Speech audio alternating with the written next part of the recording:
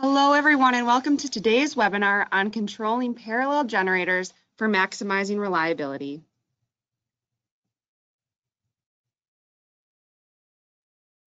For today's webinar, you can expect to become familiar with synchronization, switching device options and robustness, load sharing methods, removing a single point failure, load sequencing, redundancy at a system level, communications, hardening, and operating through failures.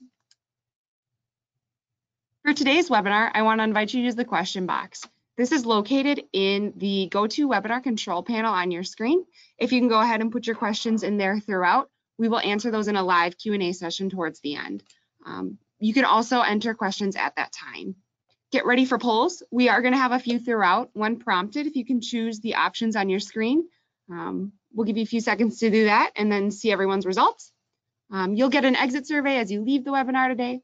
If you can take the time to fill out those and put your answers in, that'll be much appreciated. And lastly, you'll get a post-event email sent to your inbox tomorrow that has a link to the recording of this webinar, as well as a link to the free in-person training if you want to request one. My name is Laura Unger. I'm an industrial manager here at Generac. And with this, I'd like to turn it over to our presenter for today, Michael Kirkner. Michael, thank you for being here. Hey, thank you, Laura. So let's start with some requirements if we're going to parallel. When we want to tie two generators together, we're going to need access to the governor and voltage regulator circuits to be able to bias them, to be able to increase power and increase excitation. So we need access to those systems. You need same phases, same voltage, same phase rotation. So those are all setup issues. And we want the alternators to be the same pitch.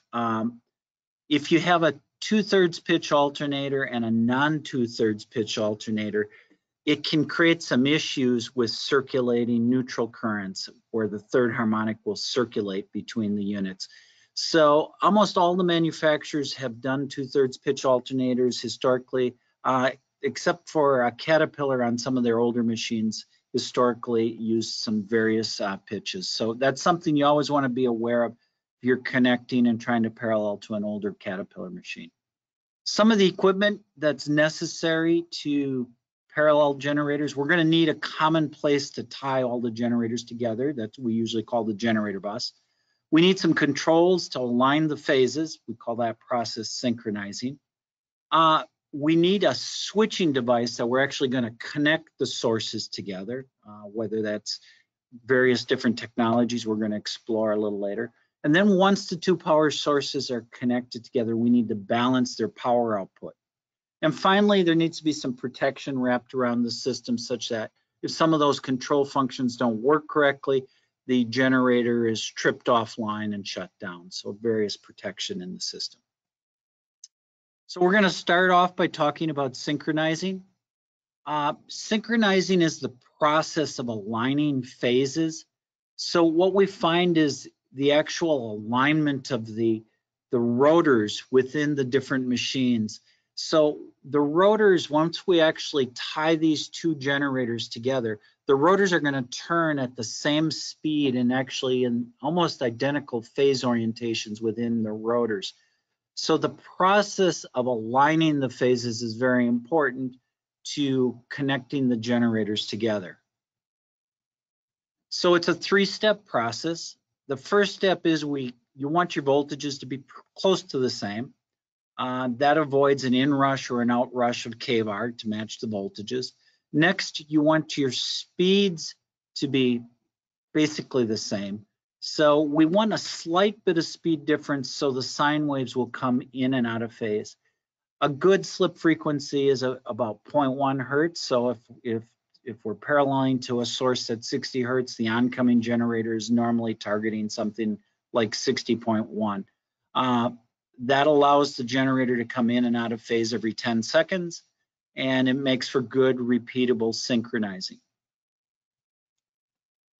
So there are controllers that do synchronizing, automatic synchronizers. Historically, you could purchase them as a standalone item. For the more traditional switchgear solutions that are integrated into UL 891 switchboards, there's typically a load share module that integrates the synchronizing function in, so it's a combined device, load share / synchronizer. So historically, you had automatic synchronizing, but there was also the ability to manually synchronize. And the idea goes all the way back to, that of some light bulbs. So looking at a light bulb connected between the gen bus and the oncoming generator, if there's voltage potential between those 2 points, you can actually see the light bulb burning very bright. When the light bulb goes out, the 2 sources are in phase. Now that's kind of crude. So a lot of traditional switchgear had these lights on them as a secondary check. In case something went wrong, you could always rely lights on, lights off. But what was more common was to use an actual synchroscope. A synchroscope actually is just a meter that tells you if your 2 sources are in phase. Our first polling question for today: when it comes to normal power switching, what device provides the most robustness? We're going to put our answers on the screen. You can go ahead and choose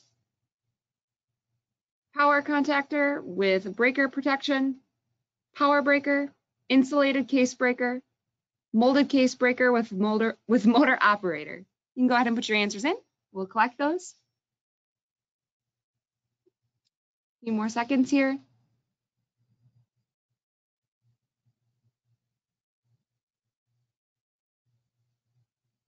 All right, and it looks like most of you chose power contactor with breaker protection. Back to you, Mike. Yep. So let's kind of talk about that list a little bit. We basically agree with you that, there's a kind of a pecking order in our minds in terms of what's going to provide the most robustness when it comes to, power switching, especially when you have a lot of operations, repeat operations, cyclical operations. So let's just start with a concept, breaker versus contactor.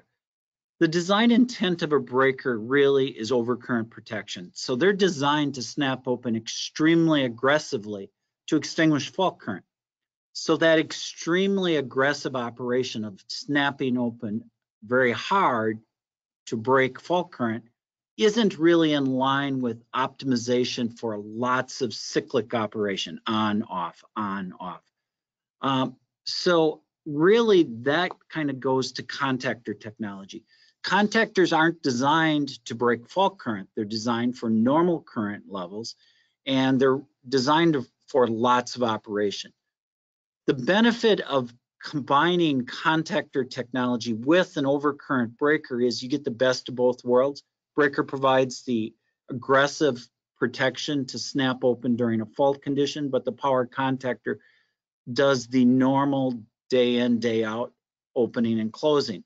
It also provides for some redundancy, and that's going to be a key word that we want to focus on during this session. Redundancy in separating a generator from the bus. If you only use a breaker, like a power breaker, insulated case, or molded case, if for some reason the contacts in that breaker arced and welded or the mechanism jammed, you'd be stuck with that generator on the bus and not able to isolate and kick off a generator. So it is a benefit to be able to look at using contactor with breaker technology. At Generac, we use that approach up to 1,000 amps. And then when we go above 1,000 amps, we move to a UL 1066 power breaker. We think the power breaker is the next best choice. And then as you go down the line, really we think at the bottom of the list is molded case breakers with motor operators. What we're seeing in the marketplace is some of the suppliers out there in their integrated paralleling systems have really dropped to that bottom rung of using a molded case breaker as a repetitive switching device, which we don't feel is necessarily the best fit for the application. Just to kind of prove that point, this is just a list of different style breakers from left to right. We have on the left column a power breaker, in the center column an insulated case breaker, and on the right we have a molded case. This is from an Eaton catalog. Notice nowhere in here do they talk about cyclic operation or how many operations you can expect. Notice everything about a breaker is geared to what it's going to do relative to fault operations. And even maintenance is way down on the list. You know, when you look at molded case breakers, largely they're not a maintainable device. So that's kind of trying to illustrate the point that really cyclic operation isn't a lot in mind. Second polling question. When riding on a bike for two, what is the most challenging problem? Answers are up on the screen. Getting on the bike, pedaling at the same speed, balancing power output without arguing, or protecting against pushing the pedals in the reverse direction. I see the answers coming in. We're going to give you a few more seconds here.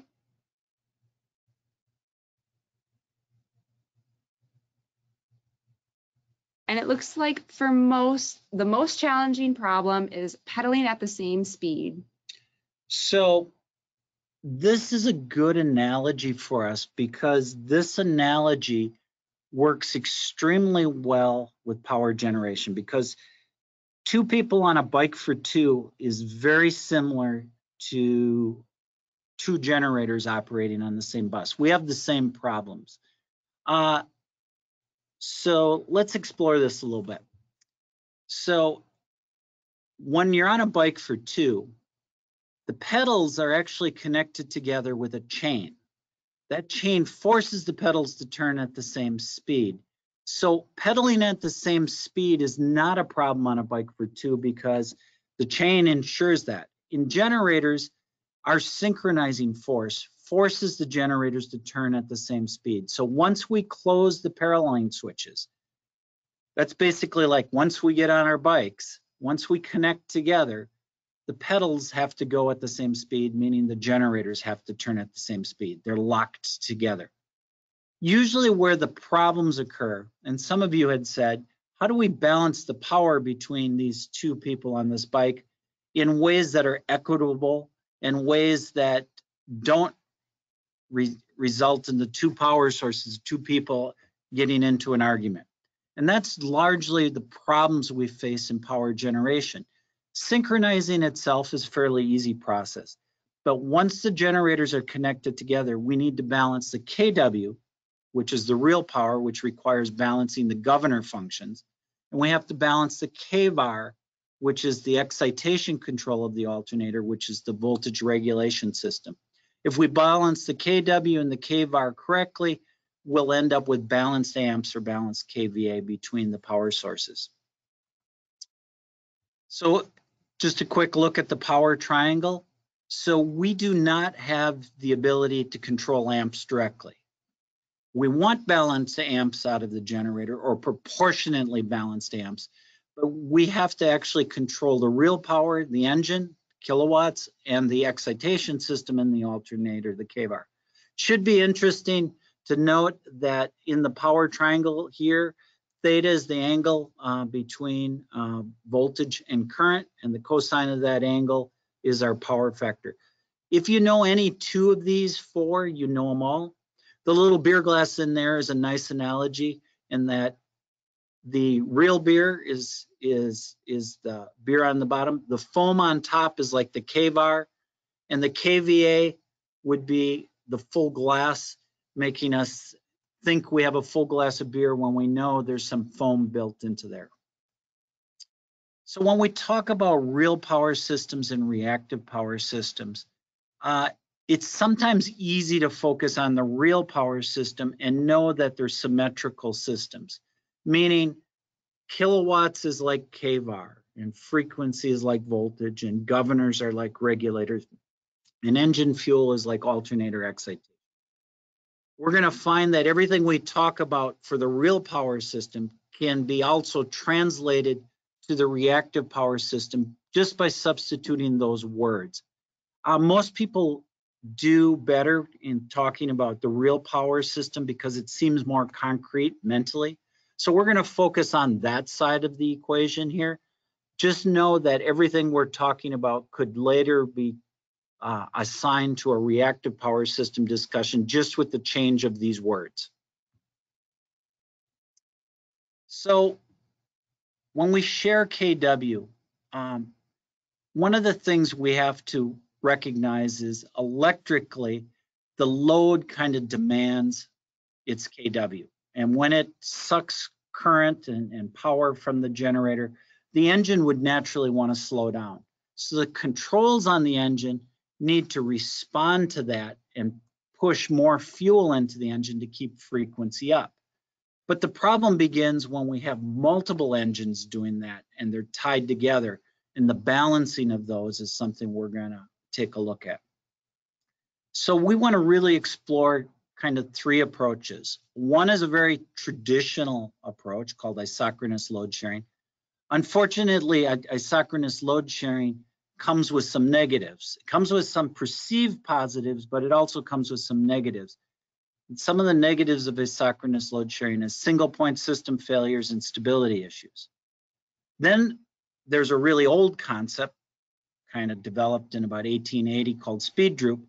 Speed droop is inherently stable and it removes single point system failures, but it has a negative of not maintaining 60 hertz. So as you change load, your speed of your generators will actually go up and down or droop down. So the market has kind of tended to reject that. But speed droop brings some stability issues and removing of single point failure issues kind of to the forefront, that if we could combine some of these ideas, maybe hybrid the approaches, we could create a system with enhanced stability, no single point failures, and maintain 60 hertz operation. So one of the challenges with isochronously balancing power between generators is each generator has a PID control loop that's trying to control engine speed. The problem we have is when we parallel generators together, we actually connect the speed output of both generators to a common bus, that little red link you see here. The result is we have the PID control, the integrators in the PID are going to try to drive fuel until there's a zero coming into the PID. Problem you have is you get some measurement error and you have tolerances of components.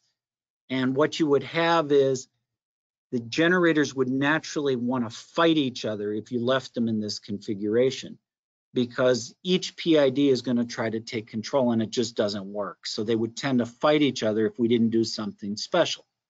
So historically, the way this was done was with load share modules. Isochronous load share module, this concept is about 40, 50 years old. It's basically putting a device on each generator that's going to tweak the speed reference of each of the governors. And it's going to communicate between the load share modules on a load share line. Historically, this was done with analog electronics. And more recently, some manufacturers still use analog electronics in their load share module approach. But most have gone to a digital communication between them. The problem we have, though, is if you lose the load share line, if you lose it, whether it's analog or digital, if you lose that communication, the generators cannot continue to operate in isochronous mode. Some manufacturers at this point shut their systems down. If they lose their digital communications or lose their load share line, they say, well, we tried, and they shut the whole system down. We think that's a bad choice. We really think that's a terrible choice. So you start to look back at history and you recognize, hey, this old concept of speed droop, these speed droop governors naturally shared load, so much so that the entire grid runs on this concept.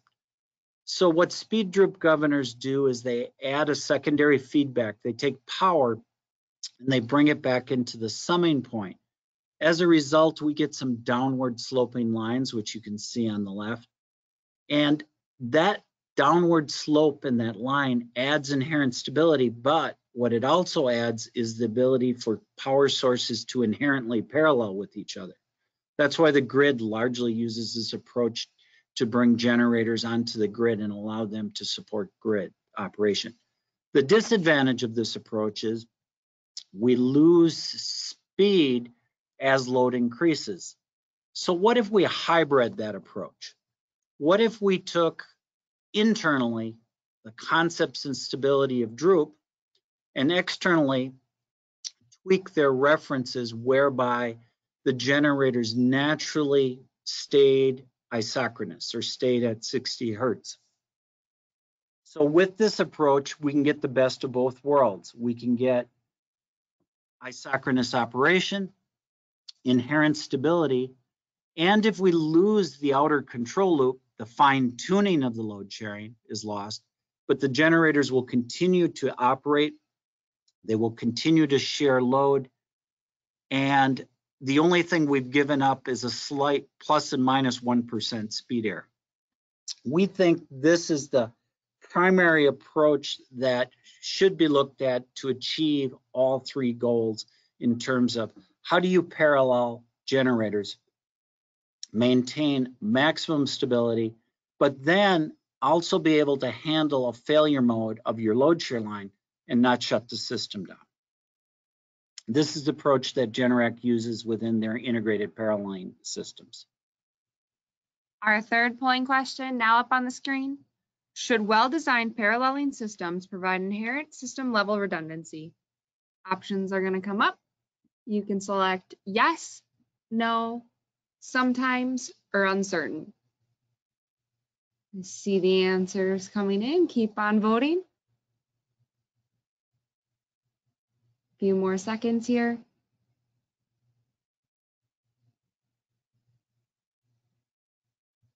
All right, it looks like most of you chose yes. So when it comes to system redundancy, there's a few places, that are mission critical that we want to look to maintain some redundancy. So when we talk about sharing load information between generators, one of the ways we can enhance that is to use redundant Ethernet, loop Ethernet, put an Ethernet switch in each controller, whereby if you break the wire in any one spot or you have a shorted switch in any one spot, you can still digitally communicate between generators. A lot of manufacturers out there will show Ethernet, but then I call it the Walmart router approach. They'll show all of their generator controllers plugging into one Ethernet switch. Well, when I unplug the Ethernet switch or it fails, all that communication's lost. Really, the switches need to be built into the controls so you can communicate in a complete circle and you don't have one Ethernet switch that can go down. The next level of redundancy is, even if you fail comms, can you continue to operate?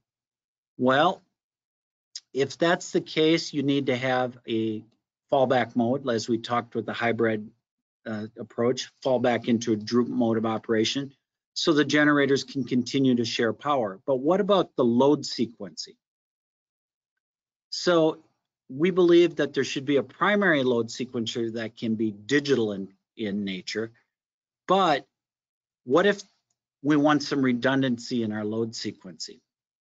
That redundant load sequencer probably should not just rely on comms, because if you can lose comms in a system, you don't want your redundant system control basically to go down. So you could hardwire a single contact from each generator saying online. With that information, the redundant load sequencing can manage the loads even if comms were to fail in the system. So you're really starting to see a real belts and suspenders approach to this.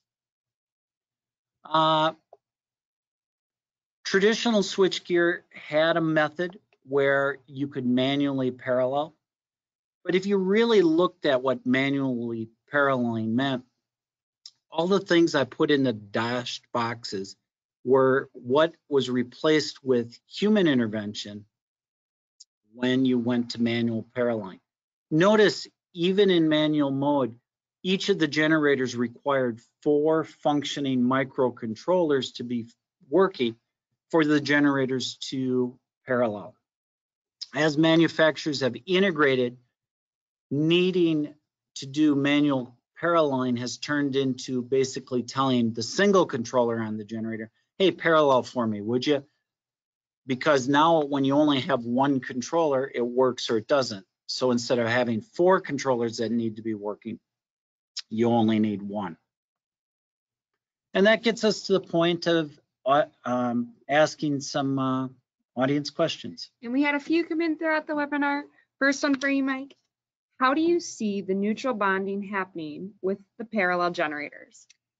Neutral bonding is usually done at a common point. So generators, neutrals will be pulled to a common point, whether that's a switchboard or some switch gear. And then at that point, that neutral would be bonded. It depends if you're using 3-pole or a 4-pole configuration. So if you're using a 3-pole configuration, the neutral that's all brought back to a single point is then carried back and bonded through the transfer equipment. It's carried back and bonded at the service. If it's a 4-pole configuration, usually in that equipment is where you'd make the bond between the combined neutrals and the grounding conductor. What genset controls does Generac use for paralleling? We make our own. So historically, we've been doing integrated generator paralleling since 2003. We actually led the market in making that market move. And the controls that we've used there, we call our G panel. But within the last 2 years, we've launched a new series of controls, kind of the next evolution that we call the Power Zone controller. Is there any concern of paralleling generators of different sizes?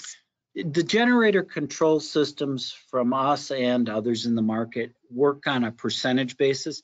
So when you're paralleling generators of different size, you always balance load based on a percent. So both generators are at 50% load or 25% load, etc. So you take into account the size by doing everything in kind of a percentage way.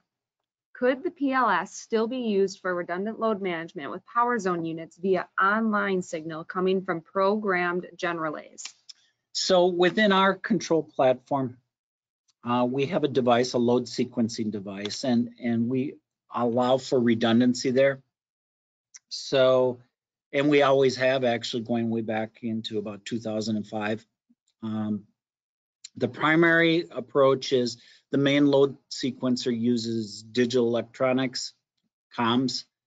The backup controller, we've tended to hardwire to create redundancy between them.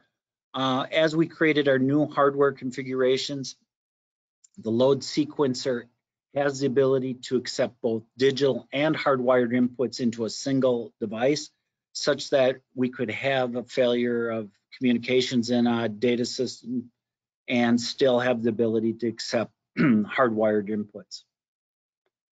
Are the same Droop controllers the choice when paralleling with a utility or infinite bus?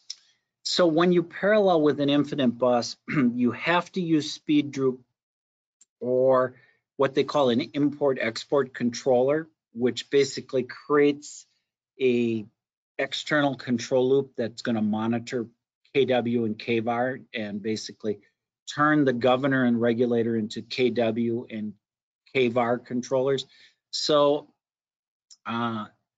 generally, when you talk about grid paralleling, you can't operate isochrenously against the grid. You have to have some sort of way to bias the governor based on kilowatts or based on speed feedback being speed Droop. All right, and we're about to hit our time limit for today. We are going to stay on to answer questions that are still coming in. But for those of you who need to step out at this time, I want to remind you that you'll be getting an exit survey as you leave today. If you can go ahead and put those answers in. And you'll be getting an email tomorrow with a link to the recording of this live webinar, as well as a link to request your free in-person PDSS training. If you have any additional questions that come up, you can always email them to indweb@generac.com, and we'll make sure that those get answered for you. The last thing I want to mention is the next webinar we're having on May 20th. This is going to be on maximizing transfer switch reliability. Topics will include ensuring adequate fault current capability, selecting the right transfer switch for the application, evaluating different switching technologies, and comparing and contrasting in-phase versus delayed transitions. Again, if you need to step off, thank you for joining us today, and now we're going to head back to the questions. Next one came in, Mike. I have an existing unit. What's required to add another to that system? So it depends on what suppliers you're going to. If you're going to mix suppliers, the way you typically parallel generators together with different manufacturers is a very traditional approach with load share modules and traditional gear. That tends to be the most common way it's done. If you're adding paralleling from the same manufacturer, you really have to look at what control ecosystem they have on the generator. Was the ecosystem currently supporting paralleling where you can simply add another unit? A lot of times we recommend customers, even when buying a single engine generator, to look towards the future and consider setting up the controls and maybe a paralleling switch on an integrated paralleling unit for future expansion to a second or third unit. Does Generac have wiring diagrams available for consulting engineers to use in their engineering designs and drawings for construction? Yes, we do have different schematical representations of different power system configurations. Also, we have the complete wiring schematics for the generators themselves, the internal wiring, but I think you're talking more the interconnect wiring and system layout. We have a collection of drawings that shows different possible configurations that generators can be interconnected in. So we do have a bunch of interconnect diagrams that can be reviewed and looked at. Are there any disadvantages to paralleling generators with different fuel types? Actually not. A good integrated paralleling system can accomplish, manage the different response characteristics of gas versus diesel. At least our system can. I shouldn't speak for everybody. Because of the inherent stability we've designed into our system, the fact that a diesel will grab load quicker than a gas gen set doesn't matter relative to our paralleling system, in that the controls manage the load sharing quite nicely, even though they respond differently. Is there a break point in the generator sizing for monolithic versus paralleling, cost-wise for install and life cycle cost? That's a great question. We tend to think that your sweet spot for diesel generators is in the about 400 to 600 kW range, and maybe as high as 750. So you kind of look at that range. So if the sweet spot goes down to 400, 2x400 is an 800 kW. So we tend to think of the market 600, maybe 750 and below. A single engine genset is fairly dominant. And then when we start looking at the market 800 kW and above, you can start to attack that market with redundancy, scalability, and generally a little better value by using integrated paralleling. In other words, 3 500s instead of a 1500, or 2 4s instead of an 8, and actually increase customer value in terms of redundancy, scalability, serviceability, and the bottom line as well. Is speed control only a concern with standby applications? Speed control is a concern for standby, meaning isolated from the grid.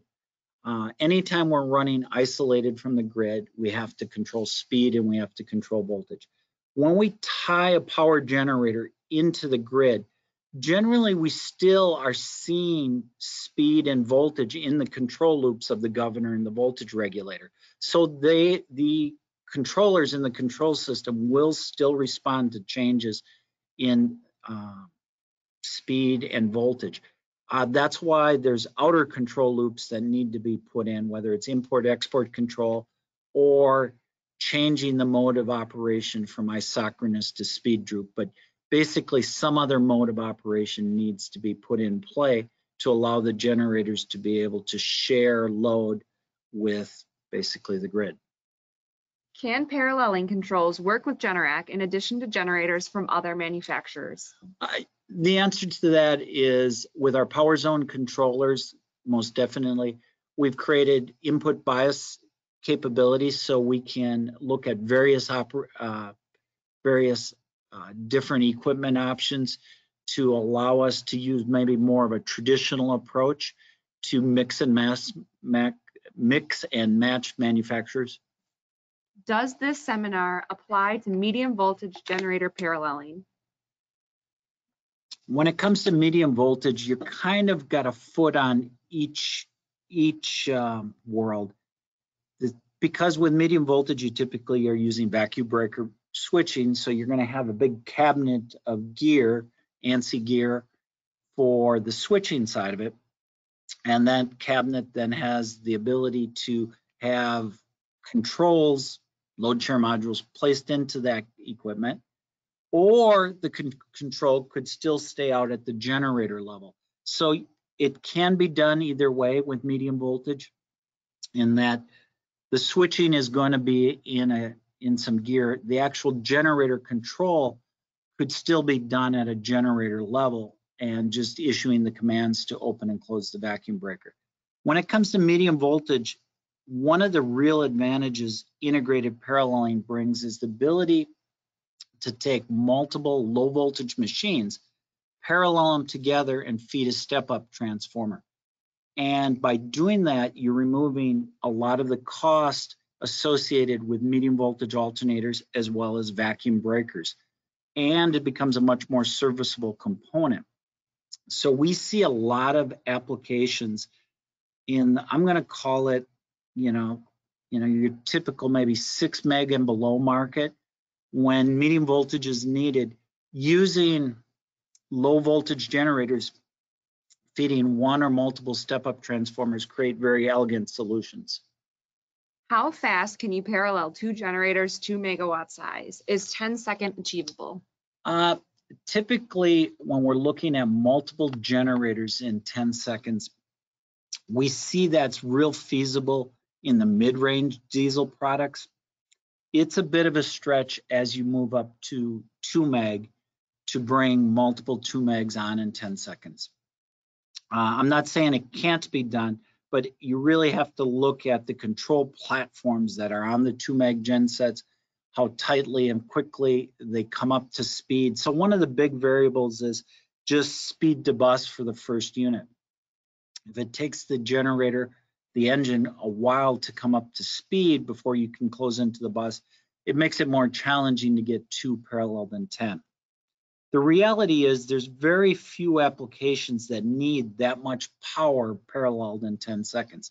The most dominant application for needing power on the bus in 10 seconds is hospitals, because they have a large emergency system made up of life safety and critical circuits. But even in the big urban hospital market, we typically see a single 1500 or single 2 meg take the emergency system load, and then the other units parallel to it to pick up the non-essential, essential equipment and non-essential equipment branches. So needing to parallel big units in 10 seconds typically isn't a real application need from a code standpoint. When you do load shedding, what happens if one generator fails? Does all load transfer to the other generator, and would that bring down the other generator if the load is more than the capacity of the generator size? Is there any way to prevent this shutdown? Yeah, so that's a great question. So when we had the slide where we talked about load sequencing, and we kind of talked about redundant load sequencing, usually when you use parallel generation, you want some sort of active device that will sequence loads on and sequence loads off based on a priority scheme. The idea would be when the first unit closes to the bus, we don't want to pick up the load right away either necessarily. Maybe the emergency system, and then we wait maybe for more generator capacity before taking another load hit. Depends on the system. But the reverse is also true. If a generator goes down, we may want to look at, do we need to actively shed load? Maybe we need to shed load on the first unit going down so we don't overload the remaining units, but we may have achieved some N+1 redundancy, so we maybe can wait till the second unit goes down. So really that's where that load sequencing comes in, and all of our integrated Paraline systems that we sell traditionally have included a load sequencing device to make that process extremely easy for customers. We simply interlock a permissive and a load shed into some various transfer switches would be fairly typical.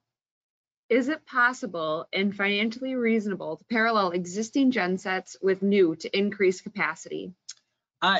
The technically feasible, yes, but cost feasible, you have to take a look at it. Typically, when you're mixing and matching different equipment, if they're not in the same control ecosystem, you tend to fall back into a traditional switchgear world. And in the traditional switchgear world, you're starting to pay $40,000 a section, and you're looking at a couple weeks to get it in, wired up, installed, a week or two to get it commissioned. It's an expensive process. So sometimes if we're in the mid to smaller range products, what we find is you could repurpose, let's say, a 400 or 500 kW genset into a different application and maybe start with 3x400 or 3x500 with integrated Paraline and be money ahead. So it kind of depends on the application. So you have to do a cost analysis of each. But at least in the mid-range products, a lot of times trying to add one isn't real cost feasible. As you start to move up into larger and larger equipment, then the cost of the traditional Paraline gear doesn't dwarf the economics as badly. Can an SD-SG be converted into an MD-MG? So that is some Generac nomenclature. SD stands for single engine diesel and SG single engine gas. And M for us means modular or can parallel. So it depends on the age of the equipment and have we done those designs for paralleling those units. So the answer is it depends. And I would say consult your local distributor and they can work with you on that. I would say anything we've done over 200 kilowatts in about the last 15 years, the answer is going to be typically yes. And there's a couple questions here that talk about reaching out to Generac. I just want to remind everyone, you can reach out to that indweb@generac.com and we'll make sure that those questions get to the right place. Another question, how many gens could we put in parallel, and if so, in how many levels of synchronization? So when we parallel gens, the Generac ecosystems for integrated Paraline that we launched in 2003 could do 15. Our current ecosystem, we're not even sure what the limit is. It's something in excess of 30 units. When paralleling same model generators, there's no specific need to use resistance grounding. That is, using solidly grounded neutral will not result in unacceptable circulating currents. So as long as all of the generators are 2/3 pitch, you can solidly ground. And actually that is the most common grounding we see for low voltage Paraline systems is solidly grounded neutrals. The medium voltage Paraline world and medium voltage generators in general is typically where we see more resistive grounding taking place. So as long as the alternators are the same pitch, primarily 2/3 pitch, you don't have issues with circulating neutral currents. At what percentage do you want the minimum load of the generator? Typically in any application, we'd like to keep generators loaded above 30% just to minimize wet stacking effects and promote good generator health. It should be noted that spark ignited generators don't wet stack, so that's less of an issue on a natural gas generator compared to a diesel.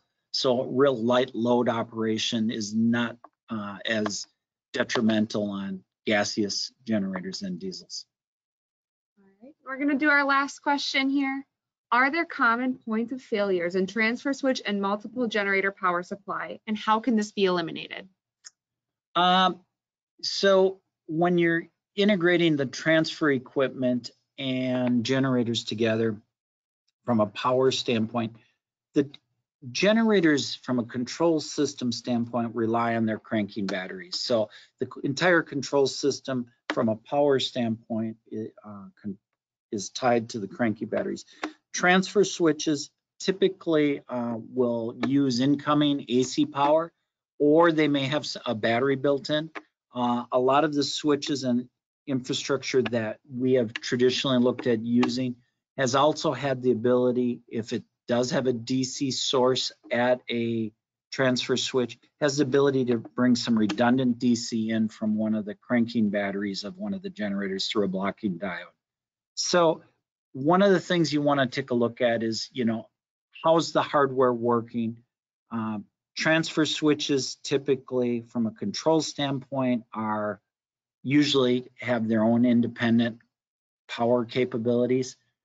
From a systemic standpoint or from a three-phase power cabling standpoint, the transfer switches represent a path of power from the generator bus to the loads. If that path is highly critical, a lot of times they'll look at dropping in a bypass isolation switch on that power path. If it's a less critical power path, that power path is on a single point failure device, which is the transfer switch, which is always the case whenever we use transfer switches. So it becomes a question of, how important that particular power path is to that given customer. Perfect. Thanks, Mike. Okay. Great questions, everyone. Again, if you have any additional that come up, or if we didn't get to yours today, go ahead and email us. We'll make sure you get those answers. We're here to help. And I want to thank you for taking the time to join us today. Have a great afternoon.